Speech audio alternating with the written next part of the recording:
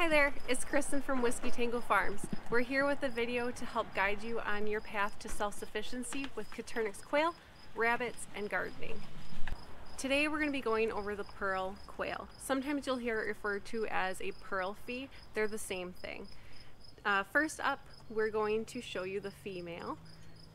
This girl here, you can tell it's a female because of the speckles on her chest. So she has these black speckles throughout this entire ventral plumage area, which is just a fancy way of saying her chest.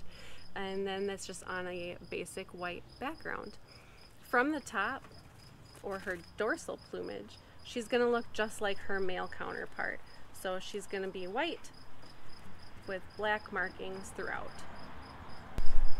Alright, and now we'll show you the male. We can tell this is a male simply because he has none of those black speckles that we just saw on the female. You should be able to tell the difference between a male and female by around 3 weeks of age. However, we found that the pearls, sometimes the speckles on the female's chest take a little bit longer to come in, so it's safer to feather sex them around 4 or 4.5 weeks. Sometimes the females will only have a thin line of black marks on them.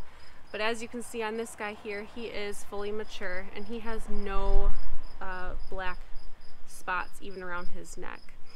From his top, you'll see that he looks just like his female counterpart. He has he has a white base with black speckles. We hope that this helps you determine whether you have a male or female pearl.